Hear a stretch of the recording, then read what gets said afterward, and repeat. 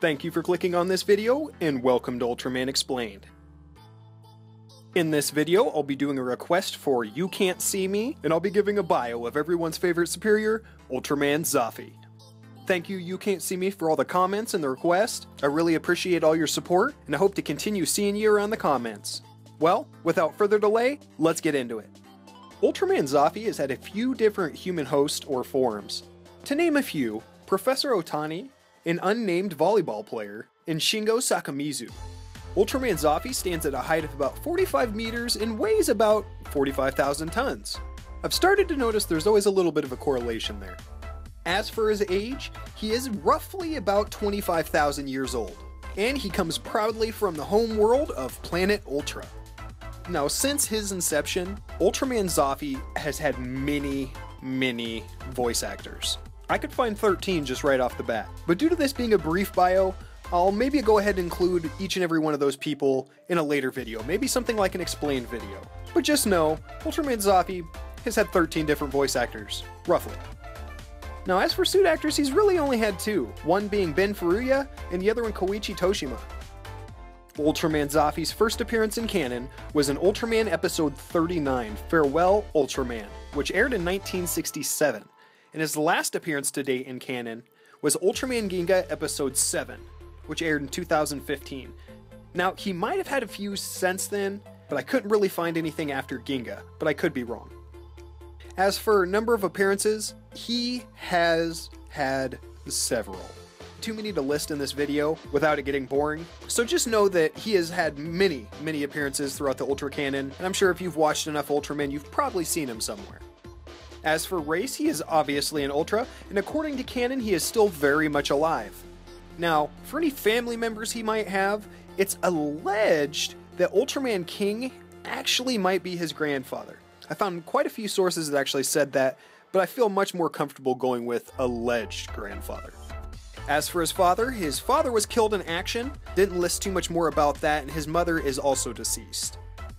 During his time in the canon, Ultraman Zoffy has had quite a few different affiliations and groups he's been a part of, such as the Ultra Brothers, the Space Garrison, of course the People of the Land of Light, his affiliation with the original Ultraman who was his inferior, and Ultraman Mebius who was actually his active pupil. Now Zoffy, also known as Ultraman Zoffy, is a superior officer of the Space Garrison, as well as the leader of the Ultra Brothers. He first appeared in the final episode of the original Ultraman TV series, Farewell Ultraman, thus becoming the very second Ultra being from Nebula M78 to go to Earth.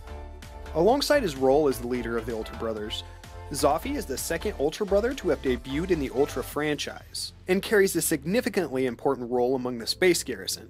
Zoffy is also suggested to be the grandson of Ultraman King. Now, he's most noticeable for the metallic studs that dot his uniform. The various metallic studs on his shoulders and chest are actually medals of honor, they're not pointless studs.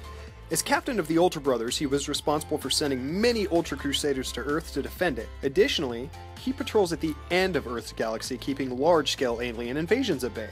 So, the many studs go to show that he's a very highly decorated Ultraman.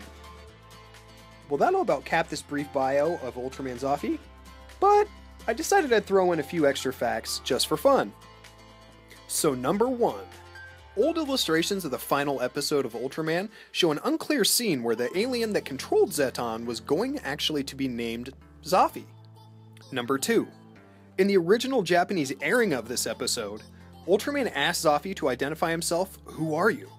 However, for unknown reasons, this line of dialogue was actually cut, making Zoffy introduce himself first without being asked. Number 3.